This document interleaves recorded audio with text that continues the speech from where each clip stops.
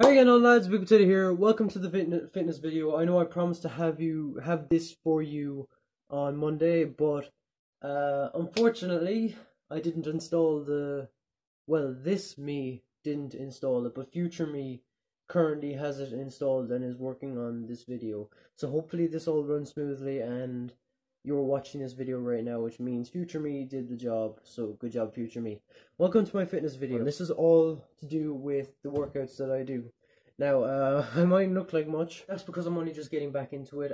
Here are actually some progress pics from one of the workout journeys that I've had, because I've had a few. Like, the chest is out a bit and the abdominal area looks a bit better than that. Before you go into working out, I want to point out that it's important to have water with you. I see a lot of people with protein drinks and energy drinks.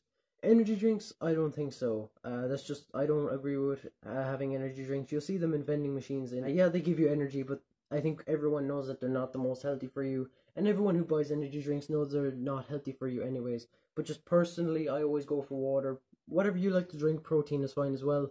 Just, I prefer my water, because you're supposed to get 2 liters of water into you anyways. So if you are gasping for a drink after a workout, or you're sweating and you're dehydrated, having water with you is a good way of kind of killing 2 birds with 1 stone in a way.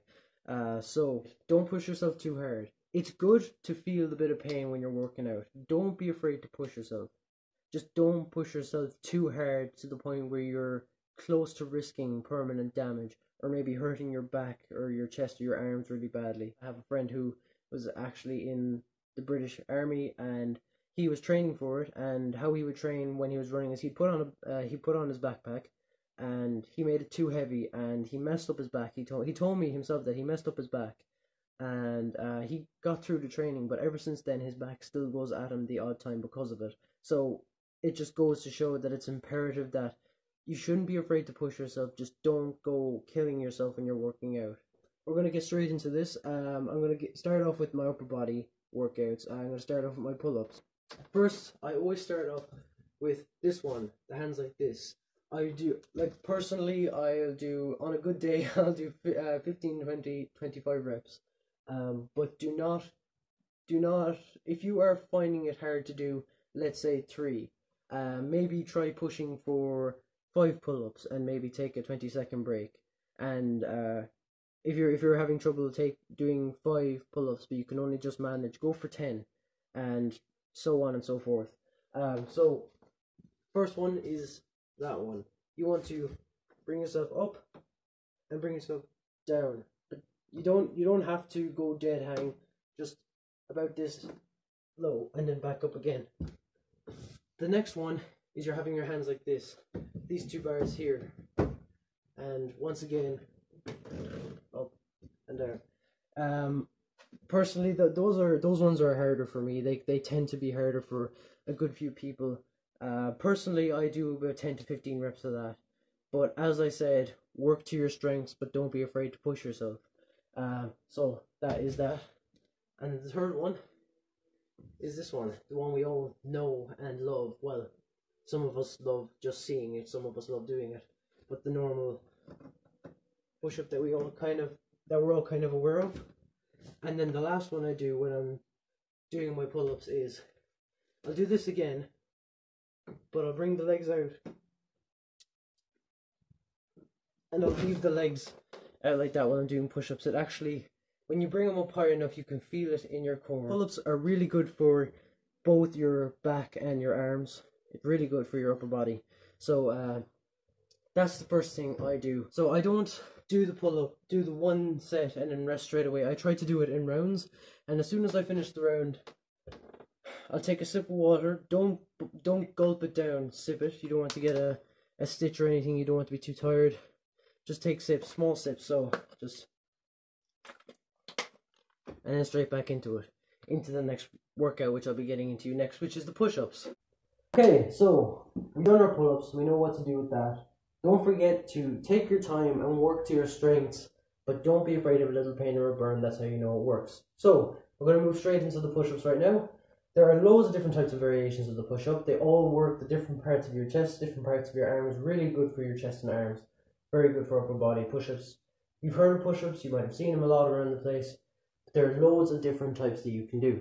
So the first thing we're going to start off with is you don't want your hands too low, too high, too wide, just nice and even. They should be in line with shoulders.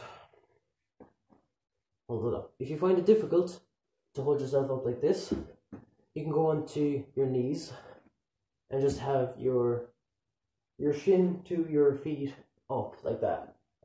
And you stay on your knees and you can do normal push-ups like that. But back onto the feet. Gonna go nice and low. Don't go halfway. Want to go all the way down. And when you're going all the way down, you want to be looking up at all times. Nice and low. Back up again. Nice and low. Back up again. I will do 15 to 20 of those myself, but don't forget to work to your strengths. If you can only do 5, go for 10. If you can only do 10, go for 15 or 20. It's all about going further than you can normally go. The next we're going to move on to is the wide armed push-ups. You don't want to have too wide, just nice and even. Back into your normal stance, on your hands or on your knees again. Nice and low. Looking up at all times, and back up again. Again, I'll do 15 to 20 reps of these. And as soon as you finish how many reps you normally do with these, you want to stay in this position, but you want to bring your hands down a bit. Down so that your hands are in line with your stomach. Bring your body forward, and you want to hold that for about 30 seconds. Keep your body nice and straight. You don't want to be too far down. Don't want your hips be too high. Just nice and straight. And you want to hold that for 30 seconds. Once you have that done, take yourself a 20-second break. Last 3 of the upper body workout. The next video is going to be all about abdominal and core stuff.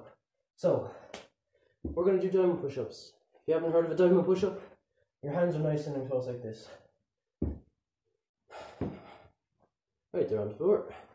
Again, on your feet or on your knees, nice and low with the head up and back up again. Nice and low, the head up and back up again. And once I have that done, I'll do 5 to 10 reps of those. And once I have that done, we'll do what I call diagonal push-ups. So you're going to put one hand up here and one hand down by your hip, and you want to look back and you go down and up. And once you have, I do 5 to 10 reps of those. Once you have that down, same with the other side. 5, 10, however many you need to do. Once we've that done, we're going to move straight on to negative push-ups. So, back into the first one I showed you for the normal push-up. Only this time, you're going to go down. And as you're going down, you're going to count to 5. So, 1, 2, 3, 4, 5, and push up. 1, 2, 3, 4, 5, and push up. I'll do 5 to 10 of those. And once that's done, I take 20 to 30 second break, maybe a small bit longer if you need. Take your sips of water, and then straight back to the bar. So, that's the upper body workout. I hope you enjoyed it.